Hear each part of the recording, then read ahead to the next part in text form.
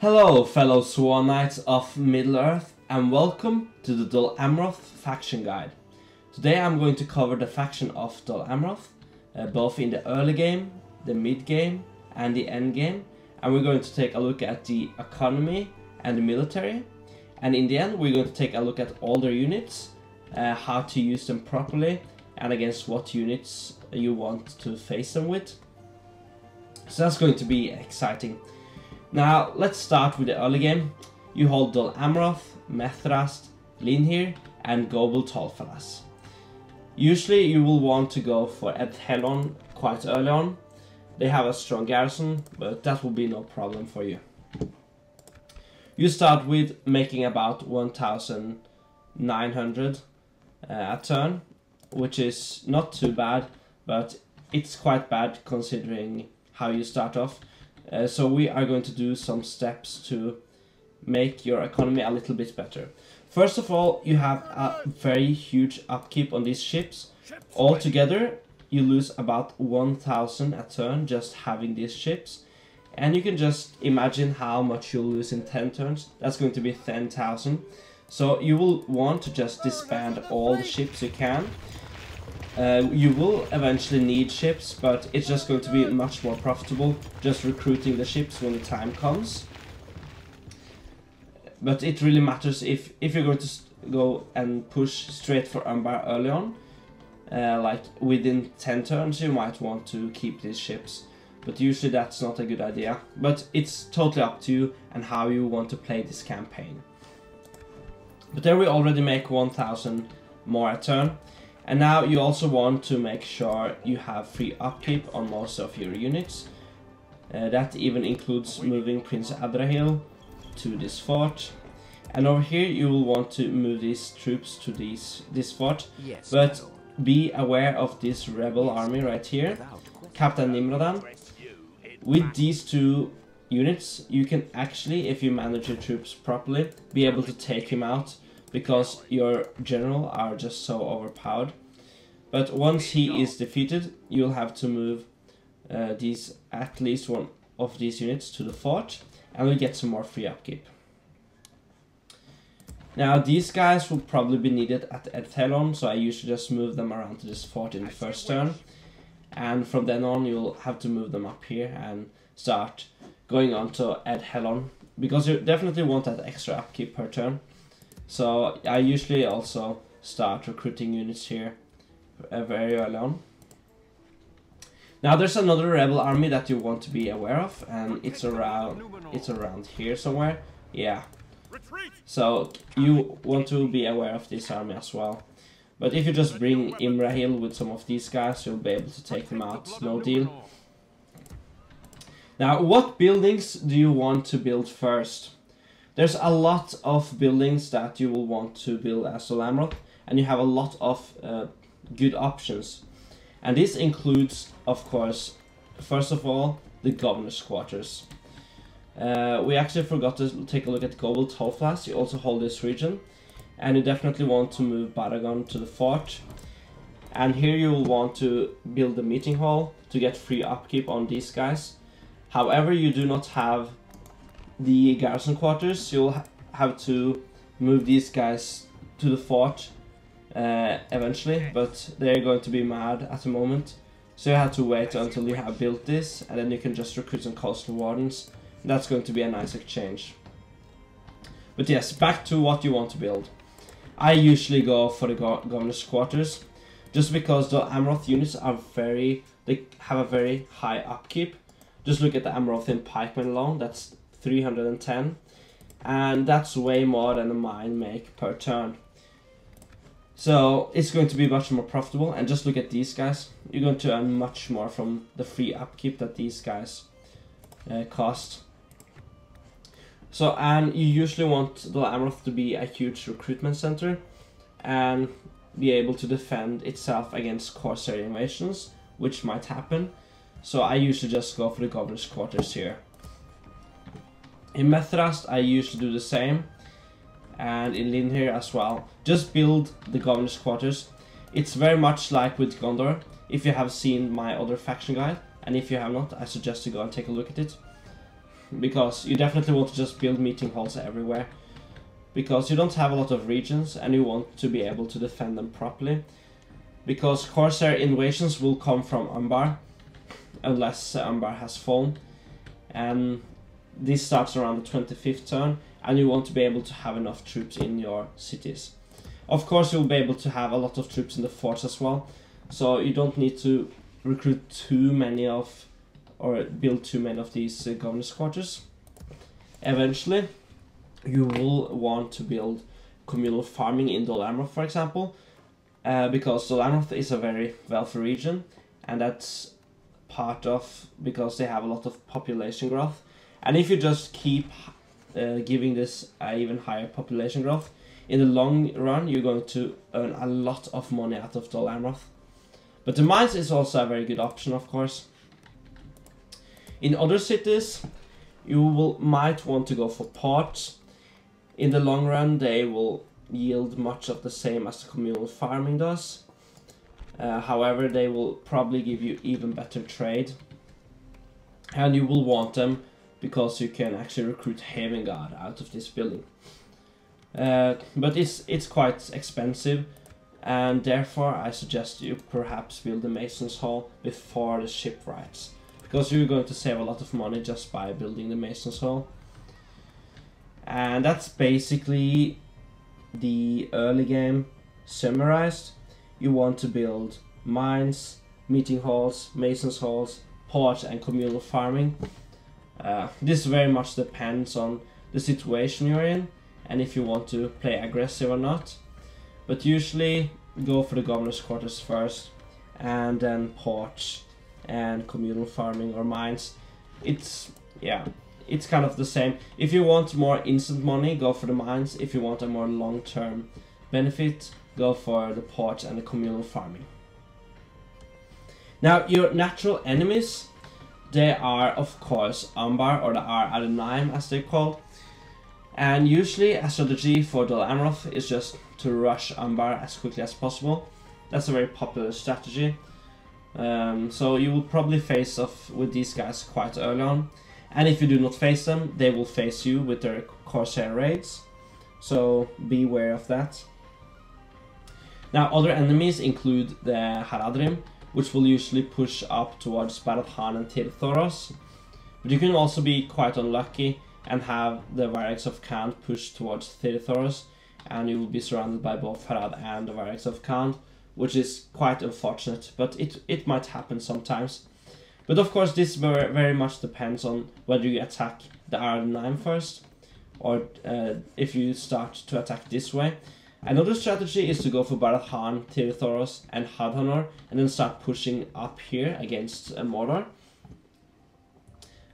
This could be good because you'll get possibly Eastern Skillet and Minas Morgul, which means after the Barracks event you'll be able to recruit veterans of Osgiliath and the Minas Ithil Guardians and the Guards of Osgiliath, which just gives you 3 extra elite units.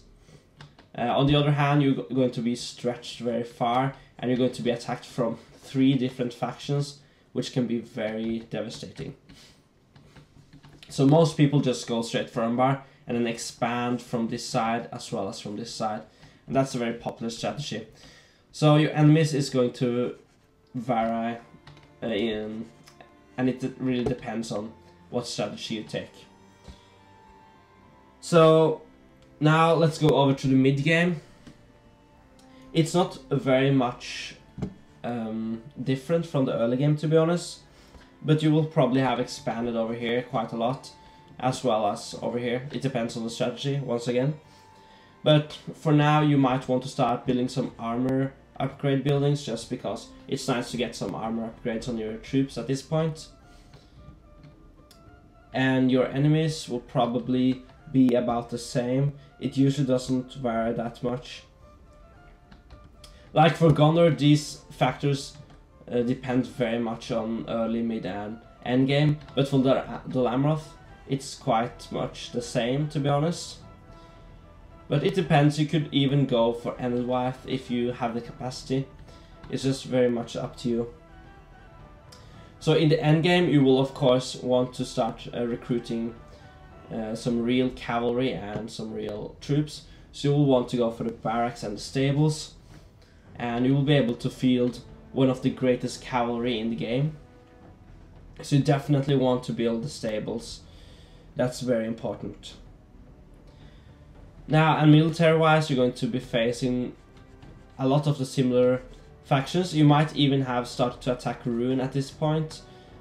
Again, it depends, but I think you'll have to expand into them after a while, around this time.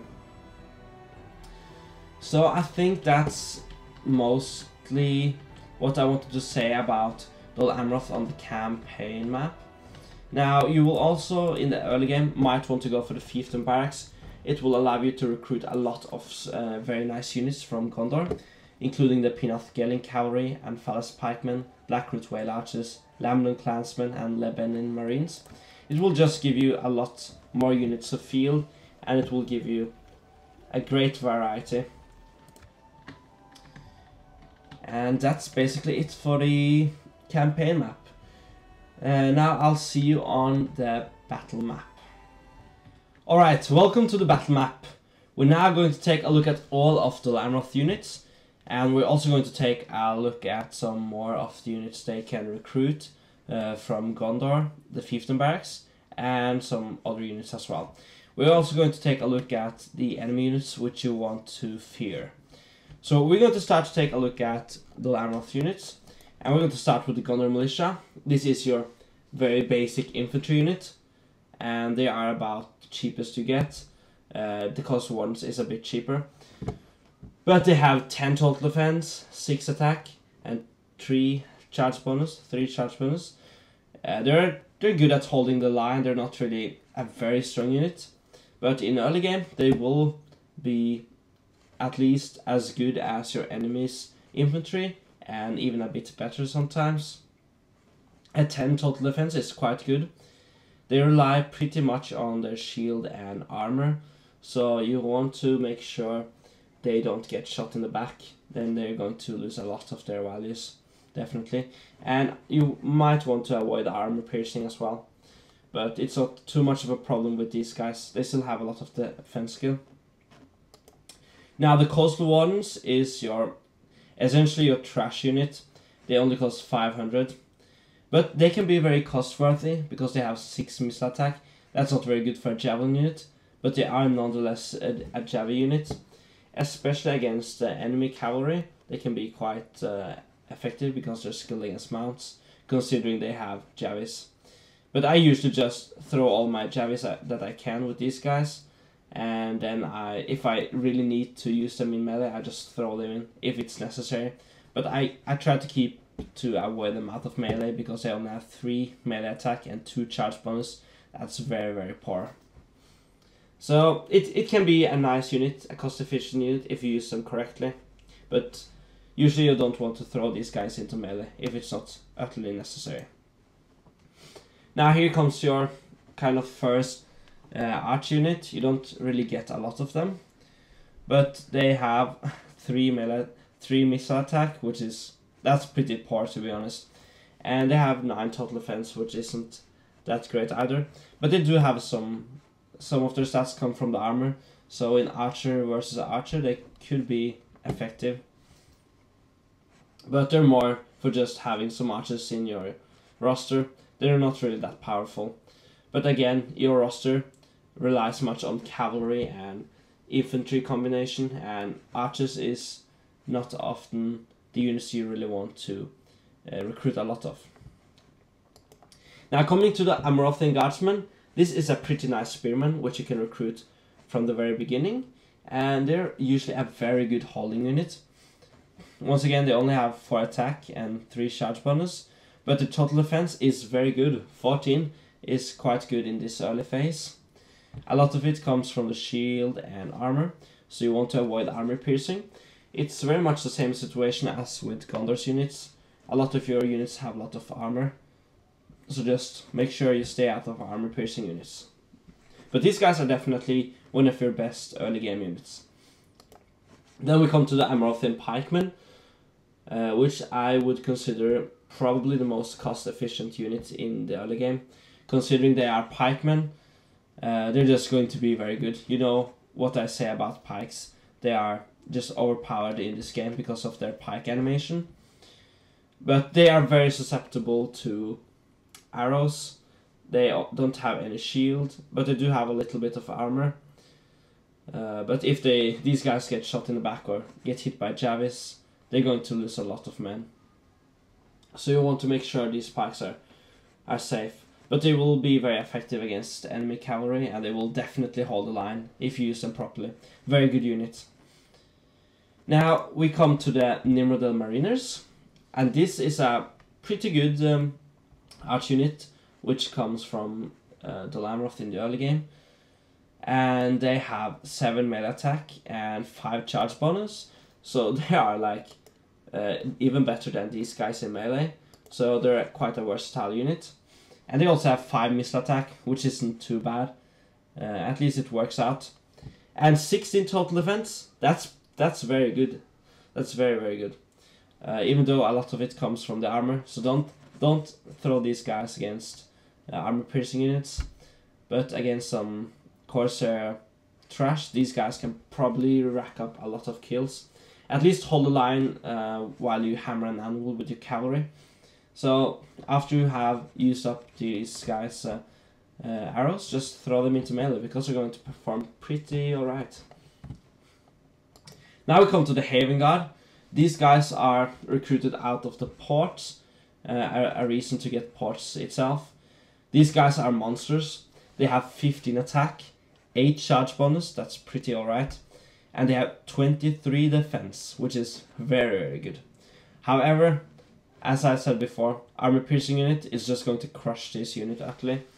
And they don't have much shield, so javelins will crush these guys. So just don't throw them into Javis, they're going to lose a lot of men. But if you use this unit properly as a flanking unit and let them charge, they're going to rack up kills. And this is a very aggressive unit, so it fits very with the roster for the Dol Amroth because you have cavalry. So definitely put these guys on the flanks and they will do some very nice work for you. Alright, now we're going to take a look at the cavalry that Dol Amroth can recruit in the early game. And that's the Gondor Cavalry Militia. They are essentially just like the Gondor Cavalry.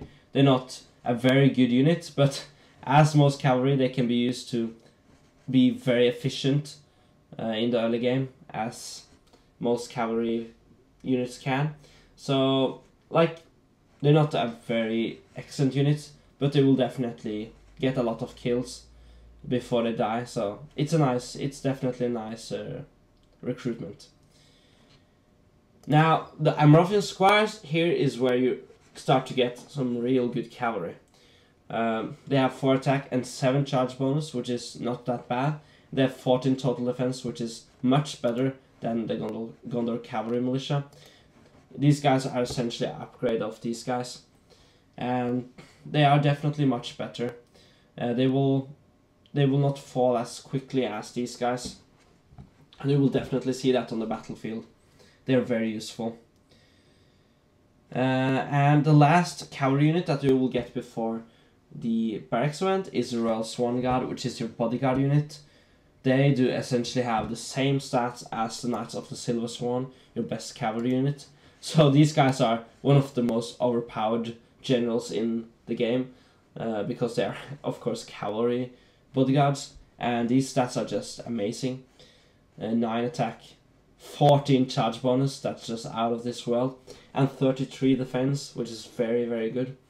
However, they're very few, and often-wise your general might just die in a charge. That happens sometimes. Imrahil will actually get this unit, but his unit number will actually increase, so that's probably your best general in my opinion. So these guys are definitely monsters. Definitely use these guys as your bodyguard. There's no reason to use other generals in my opinion, except for perhaps Prince Aldrahil, your faction leader, which get the Talon Knights, which we'll take a look at in a minute. Now we're going to take a look at the units which you get after the barracks event.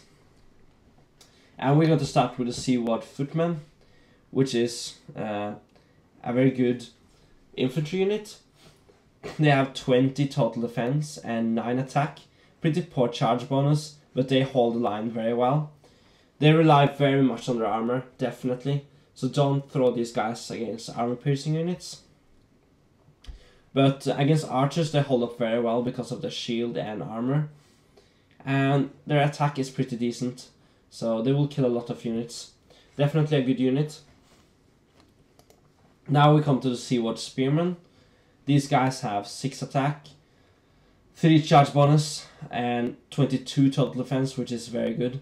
So they're very good at holding the line, but as their counterpart, the Seaward Footmen, they're very vulnerable to armor piercing. So, and they're going to perform very, very badly against armor piercing units, definitely. But they are skilled against mounts like the Amrothian Pikemen and Amrothian Guardsmen. So they're very good at dealing with cavalry because of their high total defense. And their attack is okay. But they're definitely very good for holding. Now we come to the Tirith Air Wardens. These are essentially on the same level as the Citadel Guard for Gondor. And these guys are definitely very good. 32 total defense, that's very, very excellent. And 8 attack is pretty decent for a spearman unit like these guys. But as the other units, they're very vulnerable to armor piercing. So just don't let these guys meet the Corsair Savages. I'm going to show you these units in a minute. And then we have the Talon Knights, which your faction leader has as his bodyguard. These guys have 12 attack, that's excellent. And they have 30 total defense, excellent as well. But again, vulnerable to armor piercing, which goes again for your whole roster. But these guys are definitely very good, and they can get a lot of kills if you put them against non-armor piercing units. And they can take a charge or two and not get hurt too much. Definitely very good. And this is the Tirith Air Wardens, and the Talon Knights is essentially our best infantry units, except for some exceptions, which I'm going to go through later. But in your pure Dol Amroth roster, these guys are the best you will get in terms of infantry, including the Haven Guard, but these guys are a bit better in my opinion. Alright, now we come to the cavalry, the real force in your army. These guys are what Dol Amroth is famous for. Not this unit, but the cavalry in general. So this is the first kind of unit you get after Barracks Event in terms of cavalry. 8 attack, 11 charge bonus, and 20 total defense. And these guys are not even your best cavalry unit. This is monster stats.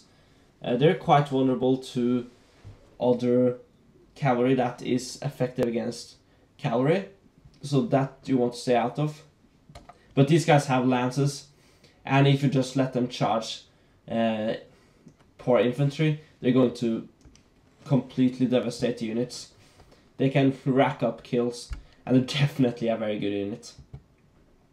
And they're quite readily available as well, so you can recruit a lot of these guys. Just recruit a lot of these, they're monsters. Now we come to the White Knights of Edhelon.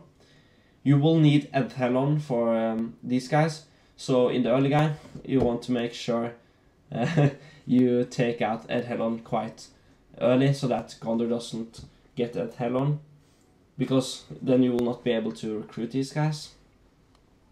These guys are essentially an archer cavalry unit, but they work very much in melee as well. Just look at their miss attack is 6, which is quite decent. That's on par, that's even better than the Nimrodil Mariners. And their melee attack is 10, and their charge bonus is 5. Not a very good charge, but they have a total defense of 21. So if you compare them with these guys, they have just barely, they have even better attack and defense than these guys, but their charge is much poorer. But they're definitely, like, these guys have missiles as well, so after you use their missiles, just throw them into melee, and they will do a very good job. And they are skilled against mounts, so against other cavalry units, they will do pretty good.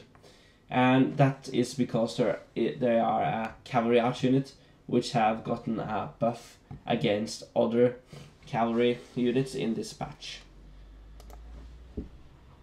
And now we come to the Thirithaya Knights, which is skilled against mounts, and they are effective against armor.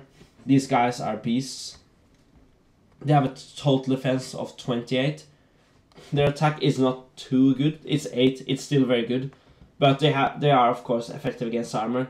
So if you throw these guys in against units which rely very much on their armor, these guys are going to crush them utterly. And these guys are definitely very good against other cavalry, because cavalry rely very much on their armor, and in addition they're skilled against mounts. So these guys are armor piercing specialists and cavalry specialists, but they will still crush normal infantry units as well. Very, very cool units. And now we come to the real pride of your army. This is one of the best cavalry units in the game. This is the Knights of the Silver Swan. These guys have 9 attack, 14 charge bonus, and they're 51 in the unit. That's just out of this world. And they have 33 total defense. They're very costly, but that doesn't really matter. At the point you get these guys, you have so much money. And these guys can throw down entire armies by themselves. It's very, very interesting. And they inspire nearby troops, and they frighten nearby enemy infantry. And they usually just rout entire units very easily because of this. They're also fast moving, which you will often see. They move very fast, and they will get incredible charges. Now in the Gondor campaign, I actually recruit a lot of these guys in the end, and I have like 4 of these units in one army. So definitely take a look at some of my older episodes in the Gondor campaign, because then we use these guys to we use them a lot. So that's very interesting. Alright, so that was basically all of your units. You can also get the Trebuchet, which is which the Northern Dúnedain and Gondor and Dol Amroth only can get. They are a very nice siege equipment. I'm not going to say much about it. It has an incredible range, but it's not as accurate as a ballista and a catapult. But they have much larger spread damage. Alright. Now we're going to take a look at the other kind of units that Dol Amroth can recruit through different kind of ways. So now we're going to first take a look at these 5 units right here, which I'm going to group into this group right here. So that's the Lamdun Clansmen, the Pinnathgalin Cavalry, the Lebanon Marines, the Anfalas Pikemen, and the Blackroot Whale Archers. These can all be recruited from the Fiefdom Barracks from turn 1, to be honest, but you gotta of course build the Fiefdom Barracks first. But they're going to be readily available from Dol Amroth, and it's definitely useful to get these units. I'm not going to cover these units in this video. If you want to take a look at these units, do check out my Gondor guide, because there I cover these units, but I'm not going to go into detail of them right now. And the other kind of units that you can actually get is the Harandur Mercenaries, which I didn't cover in the Gondorian video, but you can also get these guys for Gondor, and they come from the Harandur region, and they're a quite nice unit, to be honest. They have 15 total defense, which is quite solid, and they have 7 attack and 5 charge bonus, so they are very good units because they're effective against armor, but they are a bit susceptible to arrows, to be honest, and definitely javelins, but they can be used to great potency if used correctly. So definitely do recruit them if you are able to recruit them, especially in the early game. They're very, very good. Now another unit that you can recruit is the Minas Ithil Guardians, but this requires Minas Morgul and at least 35% culture. I'm not going to cover these guys here either, because they're already covered in the Gondorian video, but they have very decent stats, very good spearman units, definitely up with the elites. And these guys are also covered in the Gondorian video. Very good pikemen, will hold definitely. Relies very much on their armor, but again, very good unit. And we do also have these 6 units right here, but they require certain regions. The Ithilien Rangers can be recruited if you get Ithilien regions. So out of Ost-Ithil, you'll actually be able to recruit these guys. And that's one reason in itself to go for the go for Mordor. That's another kind of campaign strategy, but it's kind of fun because you can get these guys, and you will also, after the barracks event, unlock the Osgiliath veterans, the guards of Osgiliath, if you take out or hold Eastern Osgiliath or Western Osgiliath. So that's definitely 3 units, which will definitely bring in some nice variety to your army. And it will give you the solid archers that you really need, because these guys are very good, definitely. And then we also have the Lossarnak Axemen, but these guys, as well as the Wardens of the White Tower and the Fountain Guard, is more if you actually decide to backstab Condor. But if you hold Lossarnak as well as Minas Tirith, you will get the Wardens of the White Tower and Fountain Guard. Or at least the Wardens of the White Tower and the Fountain Guards come from Minas Tirith, and the Lossarnak Axemen come from a Lossarnak region.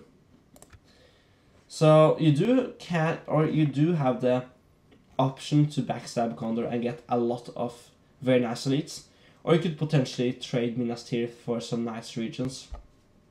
That's also an option, but these guys are definitely very good units, and I do cover them in the Gondorian video, so I'm not going to cover them here. But we're going to take a look at the units for the factions you're going to face, which can potentially deal some damage to you. And we're going to start with Harad, which have the Southland Pikemen. The reason these guys are scary is because your army relies very much on cavalry, and pikemen is always very effective against pikemen. They have 4 attack, 4 charge bonus, 7 total defense, which is quite alright, but considering their pikes, they're very good, and they will definitely hold the line against most of your units. So these guys are going to be, you gotta deal with them with infantry and not your cavalry. Another unit which can potentially wreak some havoc is the Asasair Savages. This is an Aradunaim unit, and the reason I have chosen to include these guys is because they're effective against armor, and they do not have a lot of defense, but you do not have a lot of archer options. So these guys can be devastating to both your cavalry and your infantry because they are armor piercing, and they have a nice charge bonus and a nice attack. Yeah, so they can yield some damage. But the units I definitely want to look out for is Khand, because they do have the Nomad Axemen, but that's not really the point. But they're effective against armor, and they're a nice unit which will slay most of your units, considering they have the effective against armor trait, and they're a decent holding unit. But the real threat is these guys, the Varag Nobles. And the reason these guys are hard to deal with is because you have a lot of cavalry, and not only will these guys outrun your cavalry and just shoot you, but in addition they do have very good stats, and they're skilled against mounts, and they are effective against armor. So these guys are essentially a very good option to use against Dol Amroth, because you do not have the archers that can take them down, because they have so much armor, and they have a lot of total defense, and they do have missiles, so an archer battle is not going to favor you. And they're skilled against mounts and effective against armor, which just makes them a very hard unit to take down. My recommendation would be to charge in some cavalry, some sacrifice cavalry, and then charge in some armor piercing units, because they will struggle then. And the Haronder mercenaries are a good unit for this because they're very fast moving. Or you can use the Lamlin clansmen, which is also armor piercing. But these guys are definitely a unit to be feared as Dol Amroth. But try to surround them, that will definitely help out, because there are not many in the unit number. I have also decided to include the Varag Horse Archers and the Warlord's Cataphract Archers. It's for basically the same reason. Archer cavalry or horse archers is going to be an issue for you. You don't really have any horse archers in the early game. You do get the White Knights of Elthelon, but that's way later in in the later game and in the end game. And these guys are skilled against mounts, and they can form shooting circles, which makes them very hard targets. And it's the same with these guys. They're essentially an upgraded version, and they are indeed good in melee after they have thrown their missiles. And they have 8 missile attack, which is very, very good. So these guys can definitely yield a lot of damage to your troops, and you want to make sure you are prepared for these guys. This looks very, very cool as well. A reason to play Khan in itself. And they are... Horse Archers is your big enemy. To be honest, I think Horse Archers is a very strong unit in this game in general. Gondor also struggles to deal with these guys. But that's it for this faction guide. I think I've covered a lot, but I definitely do want to improve my faction guides for the future. I'm going to take a look at what I can improve, and please leave some feedback. I'll try to perhaps give some more details about what kind of armor you can get on your troops and such, and more unique buildings for your faction and such. I'm going to cover that in the future. But the non-Dulan is going to be the next faction guide, so do look out for that. And I hope you enjoyed this faction guide, and definitely leave a like and subscribe if you have enjoyed this video. Also support me via Patreon if you like. And I'll see you for the next faction guide, and of course the Isengard and the Remnants of Angmar campaigns. So I'll see you guys.